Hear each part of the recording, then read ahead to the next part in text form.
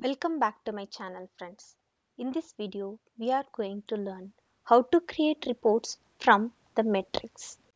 Metrics can track how long an audited field holds a certain value.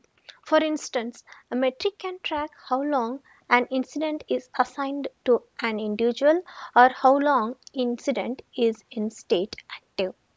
In this demo, I'm going to create metric for incident table and going to track the state duration of the form in each state. At first, I will create metric definition, creating the new form. So the number got auto populated. I'm giving the name monitor incident state. We are going to monitor the table incident on the field state. And the type of the metric is field value duration. We have the other script calculation is also there. Today we are going for field value duration. After filling all required fields, you will save the metric definition.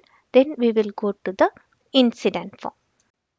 Here we will change the state and save it.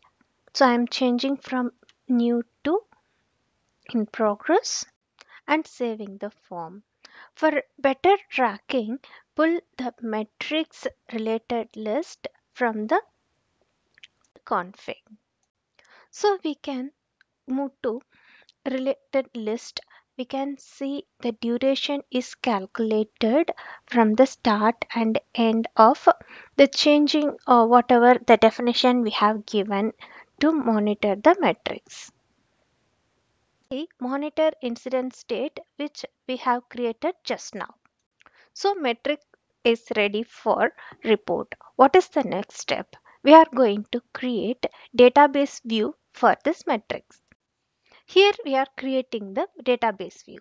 Its track incident status is the name. So here what we are doing is the metric definition and incident we are going to join, right? So there is a metric instance sit in between for joining these two tables. So I have written var class for the joining these three tables.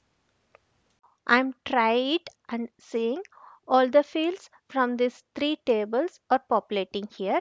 Now the time for creating the report. Here I am opening new report, given report name source is table. A table here I am giving the database view table. So I am getting all the data and then according to the business requirement I am creating the report. Hope this video is helpful for understanding how to create the report from the metrics.